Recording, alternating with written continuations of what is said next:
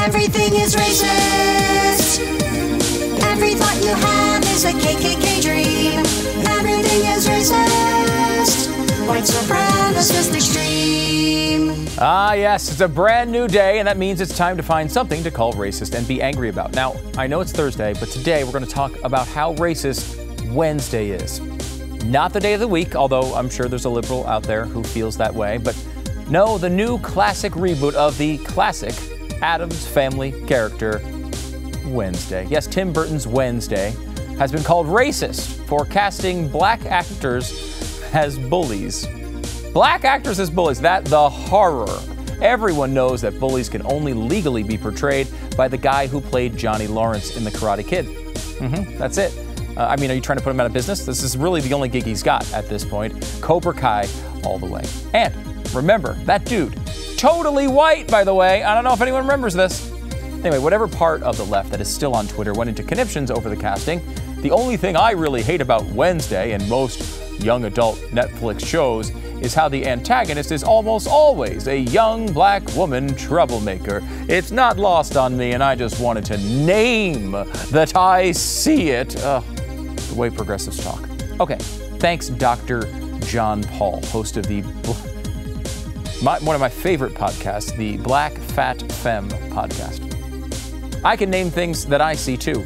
Mug, pen, camera, idiotic liberal outrage. So let's break this down quickly and make sure we really understand the issue here. Human Muppet baby Tim Burton is a racist because he gave paid acting jobs to people of color. Netflix is racist because its entire business model is to churn out crappy woke content at a pace that would make Stephen King's head spin.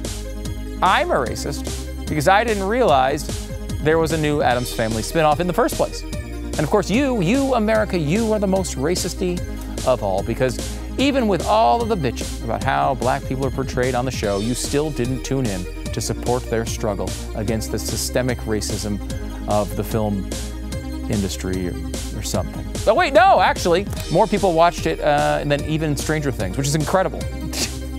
Is there this much pent-up passion for the Addams Family that I was not aware of? Who knows? I guess all the racism wasn't that big of a deal after all. As it turns out, the idiots of the internet are wrong again. But even if we disproved racism this one time, we can never, ever forget. Everything is racist. Every thought you have is a KKK dream. Everything is racist.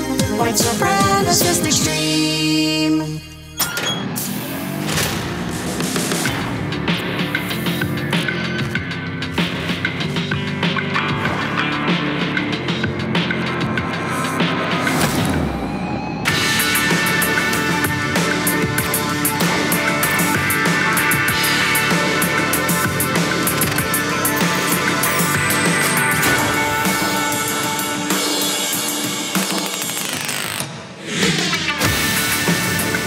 Get your Christmas presents. Get your Christmas presents. StuDoesMerch.com. Use the code STU20. Get 20% off everything in the store. Do it now. If you're watching on YouTube, like this video right now. Follow the channel. Click the bell. Do all the things. We appreciate it. James Altucher is going to join us today to tell us what he would do if he were Elon Musk. Joe Biden is facing criticism over butter-poached Maine lobster and caviar. But we start by doing the Disney downfall. Yes, how does a company that seemed like they were on the top of the world just a couple of years ago have this awful downfall over the past couple of years? Now, I could tell you this, a lot of people would like to name the CEO that is no longer with us. That's unfortunate, and we can get into that here in just a second. But I want to also talk about where things are today with this particular company. Let me start with a story from this weekend. I was home after Thanksgiving. It's a Friday after Thanksgiving. In Dallas, it's cold, cold for us. It's like 50 degrees. It's cold, and it's rainy, and it's sort of miserable. The kids can't go outside. They just want to sit on their screens and, play with their iPads and not do anything for the whole day. And I understand, there's nothing wrong with a lazy day every once in a while. But we're all kind of in a food coma. This is probably not the healthiest way to live. And I thought to myself, I really should get these kids out of the house. And I thought to myself, what can we do? It's too rainy and awful to be outside doing anything. And I thought, well, I'm incredibly lazy. What if we take them to a movie? This is the parenting dream. You go to a movie, now, at least down here in Texas, I know they're all over the country, but down here in Texas, there's like dine-in theaters on every corner. And I love the dine-in theater experience. It's sort of the ultimate thing to do. You go there, you watch a movie, you sit back in a recliner, you get food brought out to you, you get to have the tasty treats with the snacks and the big sodas, and it's just, I mean, it's a great experience. So I go to the movie theater, or I'm going to go to the movie theater. I'm thinking to myself, I'll go to anything at a movie theater because I don't even care about the movie. I just want to be at the theater eating all the food. So I look on my little movie app and I look for whatever kid movie just came out. Whatever one's out, we'll just go see that. And I see something called Strange World. Now this is from Disney. And right before I'm about to click on the times to see what time this thing's going to be on so I can take the kids, I think to myself, can I trust Disney? Can I trust Disney anymore? Is it okay? Because this is the way it used to be. It used to be, you saw Disney on the label, you saw Disney on the commercial, you knew that movie was going to be something safe for your kids. That's just the way it operated. That was a brand name. You knew it would be good. They had a real reputation for good quality content that was safe for children. But then I thought to myself, you know, this is 2022. I don't think I can just trust Disney blindly anymore. I'm not an idiot. So I decided to watch the trailer of the movie called Strange World. Let me give you a taste of what it looked like. Walt Disney Animation Studios proudly presents Strange World, a new motion picture event. Brace yourself! Travel past space and time to a place of infinite mystery, unlike anything you've ever seen. Where in the world are we? What in the...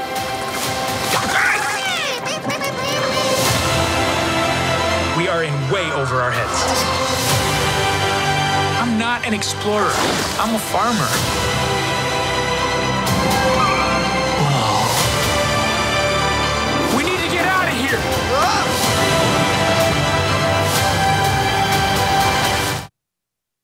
Okay, so what's that movie about?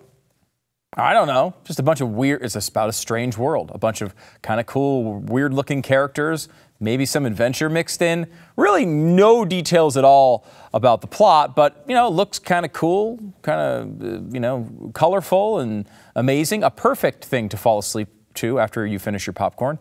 And then I was just about to click on the times to see what time this movie was going to play, and I realized, wait a minute, I should check the reviews to make sure, because I still don't, they didn't show anything offensive there, but I don't know. What could this actually be? Is this some weird indoctrination thing? I never know with Disney these days. And that's something that the Disney stockholders should understand, that this is how parents feel. They think to themselves, I can't trust Disney anymore. I can't. That's what you've done to this company. But beyond that, I decided to click on the reviews. Let me give you a taste. From Vulture. If only this environmentally focused adventure featuring a queer black teenager were as audacious as its themes. Apparently, not only is it obviously a super woke movie, but it's also not all that good. It also bombed at the box office and looks to lose maybe $100 million in its theatrical run. But I don't want to even focus on that. Number one, can we just have stuff that's safe for kids? Do I really need to get environmental indoctrination in my movies? Do I really need to get a story? Why would I need to know the sexuality of the characters in a kid's movie? They don't need to have sex. They don't need to be interested in sex. They don't need to be queer or straight. They don't need to be anything. They need to be cartoon characters in a strange new world. We don't need any of this. And to be honest about it, that's not even the worst part here. The worst part is they tried to hide it. In none of the actual news about this, in the trailer, you don't see any word about it being an environmentally themed queer black teenager movie. It just seemed like it was a movie starring some kids that were doing some cool things. They knew it would be offensive to half the country, so they just hid it. This makes it much, much, much, much worse, of course. And of course, this is apparently standard now. That headline I just gave you, it's from their Facebook page, from Vulture. And a lot of publications on the conservative side picked this quote up, saying, queer black teenager, environmentally focused adventure, and just saying how this is another woke Disney thing. Well, when you click on this article now, this review, they've actually changed the language. The Vulture changed the language of their own review to make sure, I guess, conservatives couldn't take advantage of how stupid the movie looked after that description. Well, apparently that's where we are in this society. And it's a really sad time. It's a sad thing to look at. This is Disney. This is an American institution. It's not just some entertainment company. It's a real pillar of American culture that has been destroyed by the last couple of CEOs. And of course, we now know that the two Bobs are a big storyline in Hollywood right now. Now, Bob Iger was the old CEO. Bob Chapek came in. He did a couple of years. Then he was thrown out the other day, and Bob Iger is coming back in. And, there was an interview with Bob Iger, kind of an all-hands meeting, where he was asked a bunch of questions about where this would go. And a lot of the commentary about it was, well, he's backing off the political stances. He sees what's going on. He sees that Disney's been screwed up by all these woke stances all the time, and he's going to turn the company around. That's what's going on here. I don't think that's right. Let's listen to some of the commentary from Bob Iger, and you tell me, is he trying to back off of his old positions, or is he just a really good CEO that is using CEO speak to, again, hide what they're doing? Many cast members had wished that Disney stayed out of politics. Will Disney stay out of making political statements? I think there's a misperception here about what politics is. And I think that some of the subjects that have proven to be controversial as it relates to Disney have been branded political, and I don't necessarily believe they are. I don't think when you are telling stories and attempting to be a good citizen of the world that that's political. Just not how I view it. Do I like the company being embroiled in controversy? Of course not. It can be distracting, and it can have a negative impact on the company. And to the extent that I can work to kind of quiet things down, I'm going to do that.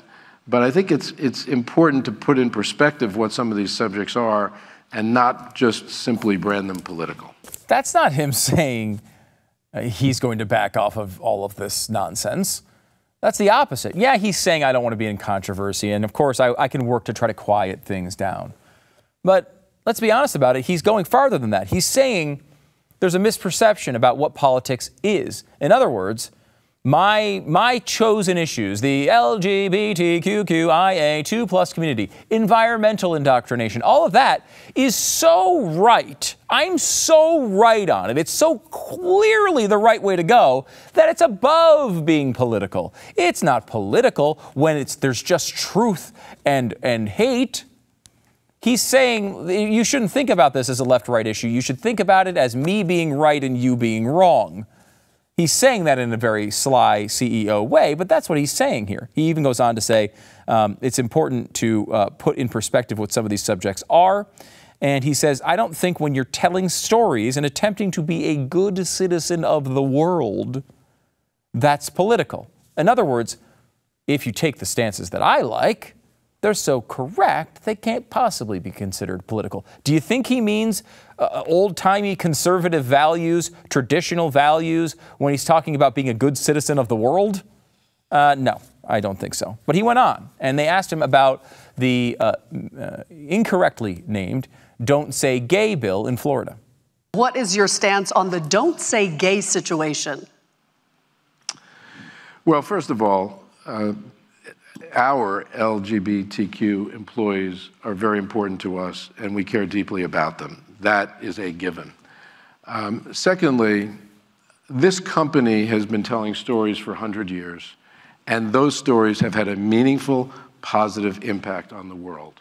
And one of the reasons they've had a meaningful, positive impact is because one of the core values of our storytelling is inclusion and acceptance and tolerance. And we can't lose that. We just can't lose that. I think about Black Panther and the impact that had on the world, or a film like Coco. I mean, I could go on and on. and how we actually change the world for the good. It must continue. We also, when you tell stories, it's a delicate balance. You're talking to an audience, but it's also important to listen to an audience. It's important to have respect for the people that you're serving, that you're trying to reach, and not have disdain for it. It would be a nice improvement if Disney did not have disdain for half the country, but I don't think that's what he's going over here. I mean, the company's been telling stories for 100 years. That's true. They have been telling stories for 100 years. It's what's made them one of the most giant media behemoths the globe has ever seen. It's responsible for all of their success. Storytelling is key, of course, to Disney. But it was telling stories that were safe for families, that were kid-friendly, that did not bring up controversial topics. You know, Bambi dying in the woods, you know, that was sad, but it wasn't a controversial topic. That's not what we're supposed to be doing here. I want to bring my kids, let me handle the parenting. You can entertain my kids for 90 minutes every couple months.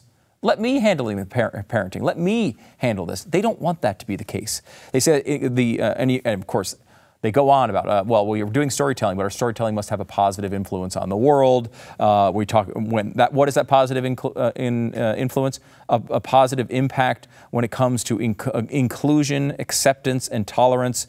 And I think about Black Panther, which, should you think about that? Because I know it made a lot of money, but good God, let's be honest about it. That was terrible. I mean, we all recognize that was terrible. You want to have a super. Now, I should point out, I don't like any of these superhero movies, so I'm probably not the best judge. But I did try to watch about 15 minutes of this thing. Oh my God, it was just absolutely horrid. It's got nothing to do with Black Panther being portrayed by a black actor or any of that nonsense. That's fine. Who cares? That's great.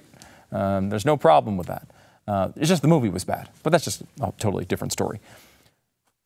It's true they did 100 years of storytelling. It's true that they built a media behemoth. It's true that they built a pillar of American culture at Disney. They did this over a long period of time, but how did they do it?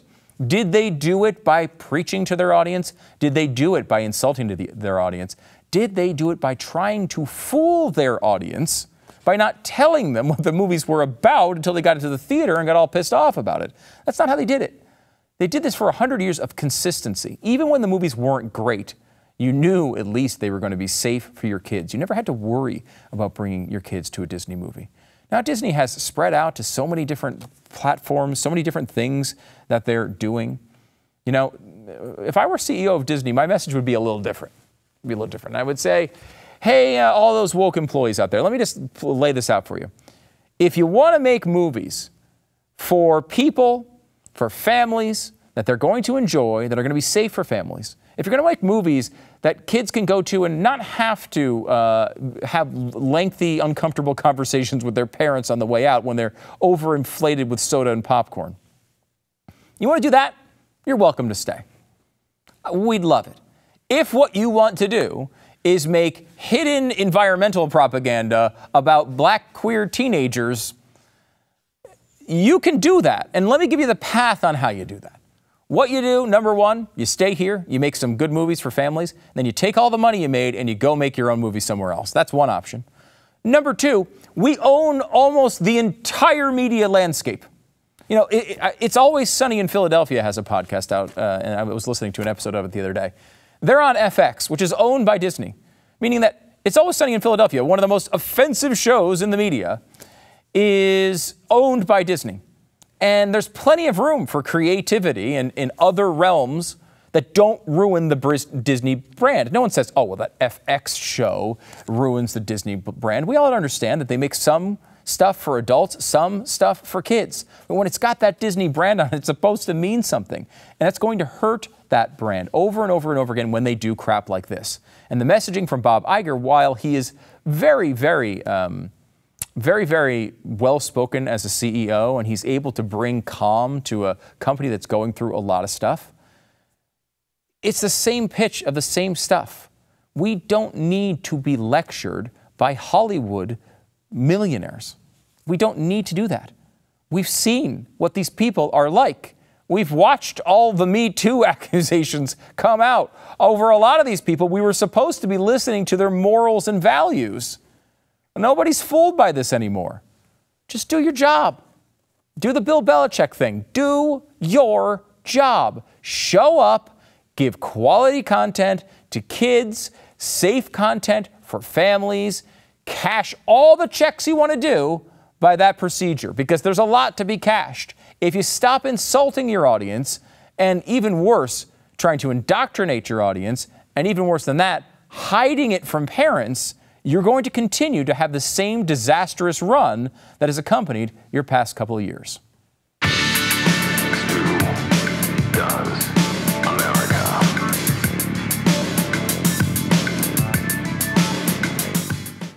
Let me tell you about Bespoke Post. Bespoke Post, they partner with small businesses and kind of emerging brands to bring you the most unique goods every single month. No matter what you have going on in the winter, Box of Awesome, that's their big product, comes out every month. And they have them through a bunch of different categories, from cozy essentials to travel must-haves to cocktail kits. They've got everything you will need for the winter. Now, if you go to boxofawesome.com, you get started, you could take the quiz there. Your answers will help pick the right Box of Awesome for you, because they give them a bunch of different categories. You can get all sorts of stuff. Like if you like, camping, if you like, maybe coffee, if you like maybe cool alcohol, if you'd like to make drinks at home, whatever you like to do. You can go to Box of Awesome and get some really cool stuff that you probably didn't even know existed. This is why this is the ultimate gift, especially for any guy that you have to buy for this holiday season. Go on there, get them to fill out the survey, or you fill it out for them. Each box is valued at around $70, but you only pay a fraction of that price. And every time I've ever received a Box of Awesome, it's been much more than $70.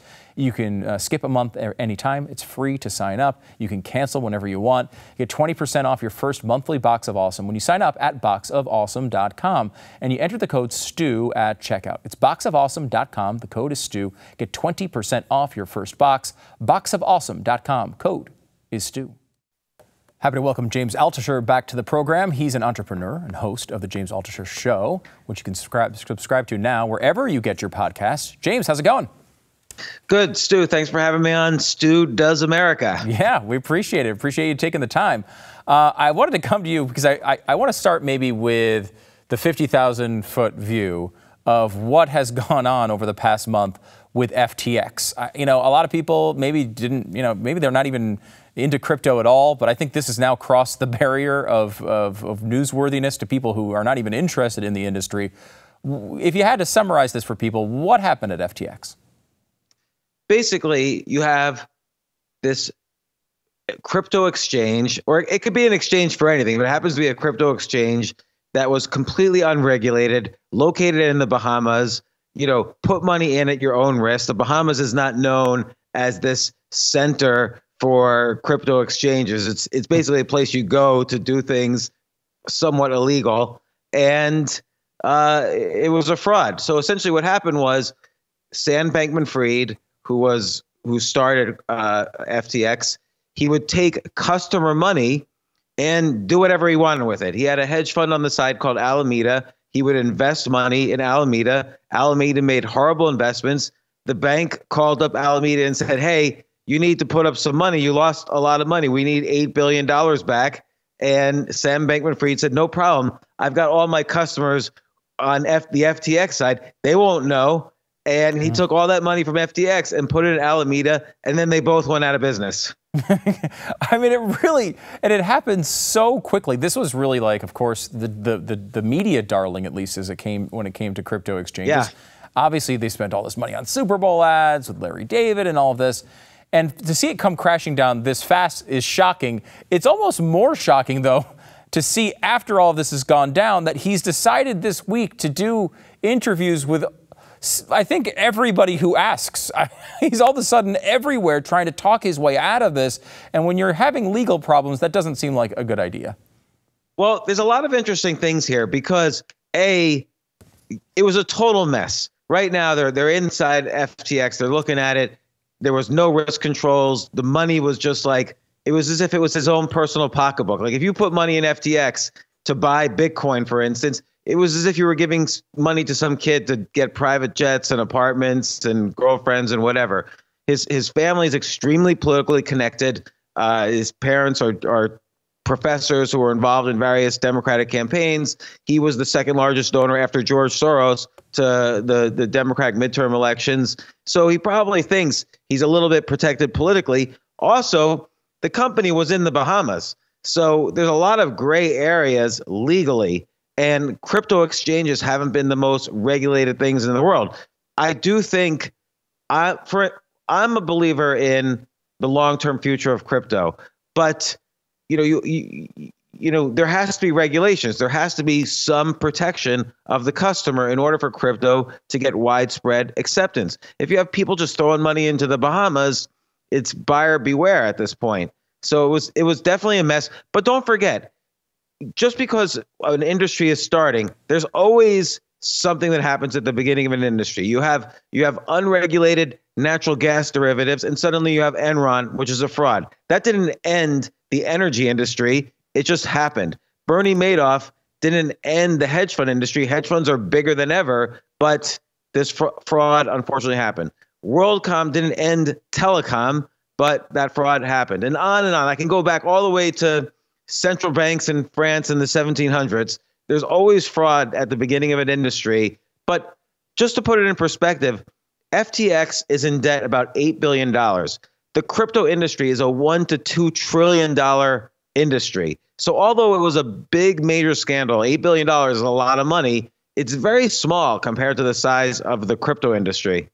Yeah, to me, this is one of the most frustrating things because I, like you, believe in the future of Bitcoin and cryptocurrency. And this is being portrayed as if it's a crypto scandal. And obviously, at some level, it is, right? It's involving a cryptocurrency exchange. But in another way, cryptocurrency, Bitcoin, was created so that these things couldn't occur. If you have self-custody of your Bitcoins, you don't have to trust a centralized exchange like this. And while it might be useful to purchase the coins, being able to protect them outside of the system was kind of why Bitcoin came about in the first place. There will always be frauds, but you can't be defrauded out of Bitcoin that you actually own. Right. And Stu, you bring up a great point. This was a centralized exchange, meaning there was one person, Sam Bankman-Fried, who could take your money and do whatever he wanted with it. And the idea of cryptocurrency, and in fact, exchanges called decentralized finance exchanges that are built on top of cryptocurrencies, are zero cases of fraud because it's all an algorithm that everybody could see and determine if there's fraud or not. There's no secretive little group of 20-year-olds running around in the Bahamas doing things with your money. The idea of crypto is it's called trustless, meaning you don't have to trust anyone for it to work. You can trust the outcome will happen. Whereas a centralized exchange, you have to trust somebody. It's the antithesis of what crypto is about. And I'll note that Sam Bankman-Fried himself has said, I don't care if it's trading orange juice or crypto or whatever, I'll trade it. So he didn't really care about the crypto aspect. He just was making a lot of money running a crypto exchange. Yeah, it really is. It's incredible. You brought up Enron a minute ago, and I think Enron's an interesting example, and it's kind of interesting to see how Sam Bankman-Fried is trying to get out of this. I mean, I've been watching these interviews he's been doing, and if you go back and you look at the Enron history, you kind of had three different levels there. Ken Lay was like the CEO, but he was the figurehead. He was the president, I think, actually, but he was like the figurehead. And very politically connected, just like Sam Bankman-Fried. Just like Sam Bankman-Fried. In a way, he spent most of his time running around, hobnobbing with politicians and celebrities, and he kind of was the face of the company, but he wasn't really as much in the machinery of it. Jeffrey Skilling was the CEO, and he really was the guy who was there, and I think got to that point where he felt like he was so smart, he could outsmart the system, and he could always find a way out of it. And if he had to bend the rules here and there, he would do that. But that would, in the end, it would play out okay. And then there was Andrew Fastow, who was the guy who was really implementing these things that were, in my mind, blatantly illegal. Which one of those is Sam Bankman-Fried, or is he a combination of all three? He's a combination of all three. And what's really interesting, on every level, there's comparisons between Enron and FTX. You have a politically connected CEO. You have a CFO/CEO who's doing things that are extremely unethical, but in a very gray area legally. Don't forget, with Enron, a lot of these executives were offered plea bargains where they would have even avoided jail time, but they chose to go to court. And there was one guy who worked for Andrew Fastow who got 20 years in jail. He could have taken a plea bargain. He chose to go to court, got sentenced to 20 years in jail. And that it was such a gray area. There's a gray area here too, because what jurisdiction do we have over a foreign exchange in the Bahamas, which was completely unregulated? And we know hedge funds are unregulated and crypto is largely unregulated. I think for me, this is not to say, watch out for crypto. There's all these frauds. Every industry has frauds, particularly, in the industry. And that's unfortunate. But this underlines the need for regulation. There's $1 trillion waiting on the sidelines from institutions waiting to put money into Bitcoin, Ethereum, and other cryptocurrencies, but they want to make sure they're protected. And hopefully this triggers Congress and other governments to do, let's say, positive regulation on crypto. And what I mean is, don't ban crypto. The cat's out of the bag. Crypto's here to stay. But regulation that, the know your customer, you're not allowed to mix customer funds with, risky investments, all the stuff that exchanges in the United States have. Coinbase doesn't have this problem. That's a centralized exchange. And again, the decentralized exchanges like Uniswap and PancakeSwap and so on, they have none of these issues because they're built on top of cryptocurrency, which is trustless. Yeah, it's been interesting because, of course, I'm always skeptical and nervous about, the government getting involved with any regulation. But you do feel like, something like Coinbase comes out of this looking a lot better, as they have not had these problems. And as you mentioned, you decentralize. Coinbase will be a huge beneficiary of this, as will the decentralized exchanges. Like FTX was a blip on the history of crypto, but there are beneficiaries that are going to benefit. But even more fun is the fact that they were having, it seems like Sam Bankman-Fried was going out with this little girl who was running Alameda, and she didn't know anything about finance at all. And she's running a $10 billion hedge fund. So there's definitely a movie to be made here. Oh, it's going to be a good movie too, James. It's going to be a really good movie. Okay, we'll go. I'll buy the popcorn. Let's do it. One more thing before you go. Another company that the government seems to want to regulate all of a sudden is Twitter. Now, and this seems to be because they don't. They used to love Elon Musk because he was making electric cars, and now they hate him because he is allowing people to speak. It's very confusing. You had a really interesting thread though about what you think Elon Musk can do. Can you kind of give us a 1 or 2 minute breakdown of some of the main points there? Sure. And yeah, what is the problem people are having with Twitter? Oh, you're suddenly allowed to say there is more than one medicine for COVID and you won't get banned. Oh, we need to regulate this now. There's too much free speech. Like I thought America is about free speech. That's what we all supposedly fought for. But okay, we're all behind a computer. I didn't fight for anything. But that said, let's look at Elon Musk's background. He, along with Peter Thiel and several others, started PayPal. They were the first ones to really, popularize the notion that you can pay for things online with a digital currency. Now, of course, that digital currency was the dollar then, but now we have a much safer, much more private digital currency called cryptocurrencies, Bitcoin, Ethereum, and so on. And what I think his ultimate vision is, and what he should do with Twitter, is make crypto kind of the payment, the default payment, make Twitter a payment platform for anything using Bitcoin or Ethereum, or he likes Dogecoin, whatever coin he wants. I think that's his eventual goal for Twitter. And think about it.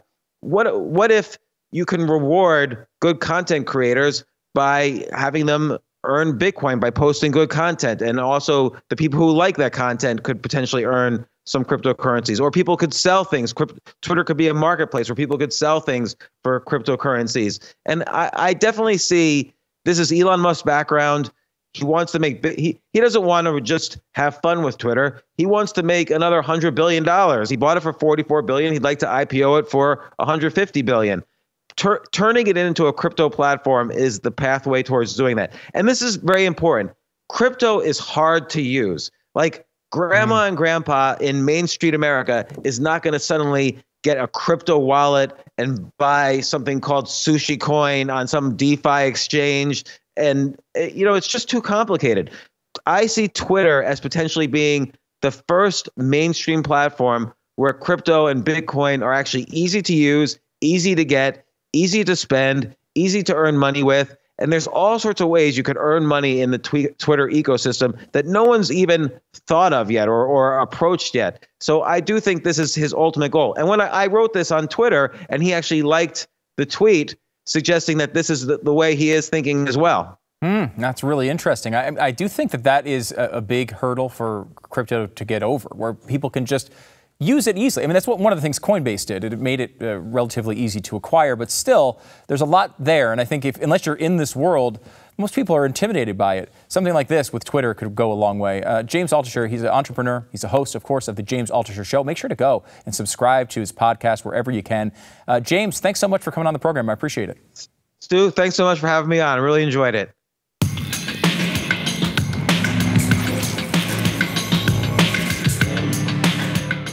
Maybe someday in the near future, you'll be able to go on Twitter and get some stuff from Grip 6 paying with Bitcoin. It could be the future. Yeah, Grip 6 is out there. If you don't know who Grip 6 is, they're a great company. They make great belts, wallets, socks. They're just fantastic. They're a small company in Utah. They sell in the United States, but really all over the world. But they source almost everything they use to make their products right here in America, including like the wool for the socks right here in America. Their belts are awesome. They're minimalist. They're not just jutting out of your shirt. They're customizable. You can get the carbon fiber ones so you can go through the airport super easy.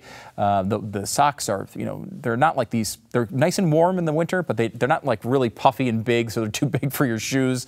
They're just great socks. And then, of course, the wallets are cool. If you've never seen a Grip 6 wallet, it's different than the typical wallet you're thinking of. You got to check these things out. Grip6.com/Stu. Use the code Stu. You get 15% off. Grip6.com/Stu. Grip6.com/Stu. Get 15% off today.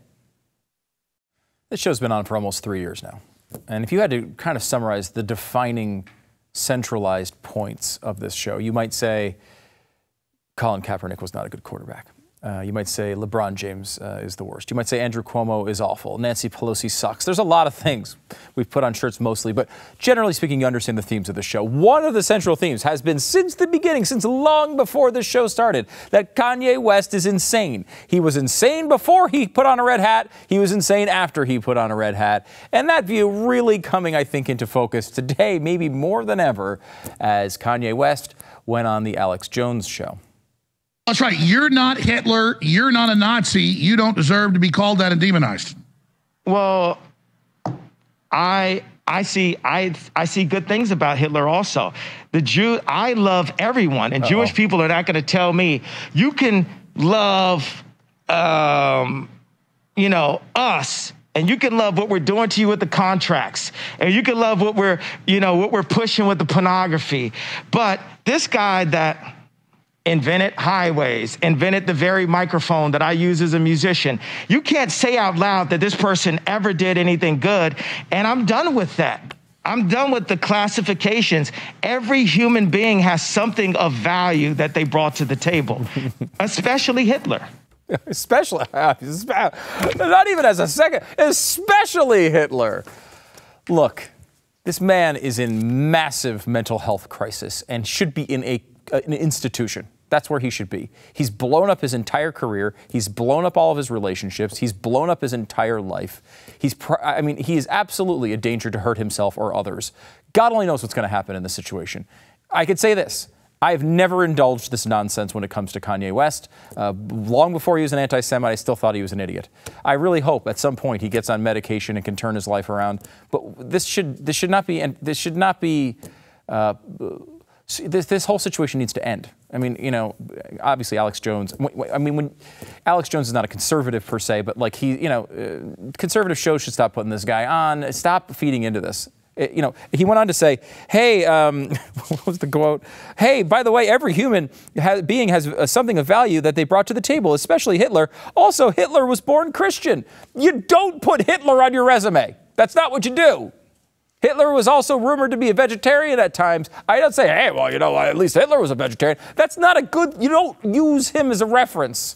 And I will say, if you were able to put a 3-person panel together, and when you figure out a way to make Alex Jones by far the most sane person in the room, you have really accomplished something.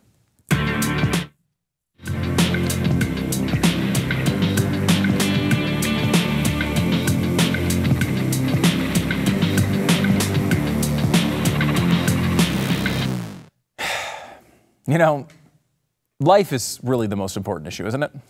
We can talk about all this other stuff. When we talk about keeping people alive, giving people the opportunity to live their lives, whether they live whether they turn into Albert Einstein or just some, annoying guy at the drive-thru who screwed up your order, everybody has a chance to live, to thrive. That's the American way. It's supposed to be, at least. Now we, of course, have abortion. And abortion stops an incredible percentage of people from ever having an opportunity to live outside the womb. Preborn is here to reverse this. Preborn introduces mothers considering abortion to their unborn babies through ultrasound. Once they hear the heartbeat, once they know that that is a real life inside, 80% of the time they choose life. And Preborn continues to support these mothers after that choice with clothes, diapers, counseling, car seats, so much more for up to 2 years.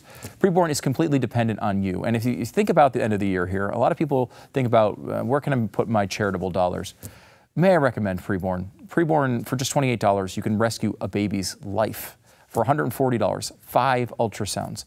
This is an incredible opportunity. And as you're thinking towards the end of the year, you should know, too, that through a match, your gift is doubled to Preborn. 100% of your donation will go towards saving babies.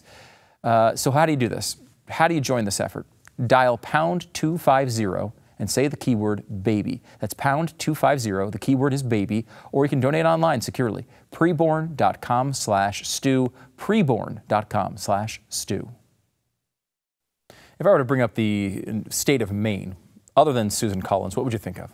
You'd probably think Maine lobsters, right? Central to their way of life and their economy in Maine. Well, because of a lot of environmentalist nonsense, they are trying to regulate the lobster, the whole business basically, out of existence in Maine.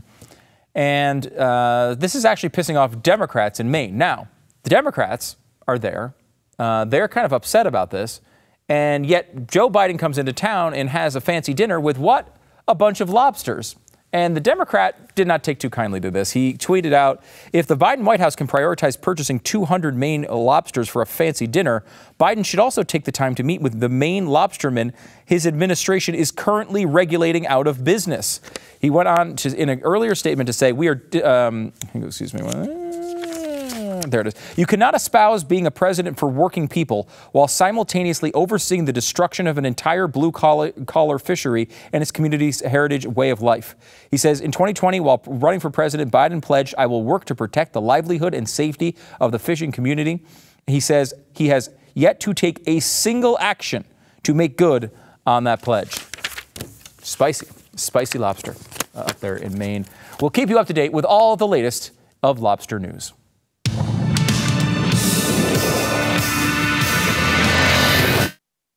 All right, 1 week away, a little over that, I guess, for Power Hour.